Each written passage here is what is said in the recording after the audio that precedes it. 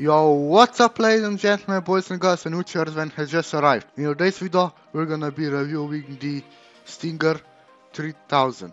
The Stinger 3000 is always one shot kill when you directly hit your opponent. And if you manage to hit him with an area damage by missing a little bit, then it can take some time to get killed. So I recommend you to get this weapon, or, to do direct hits, not to just do area damage kills. Overall, of course, I must not forget it has manual guidance, everybody already knows that, and its damage radius is also not that bad. Without further ado, I will see you all soon.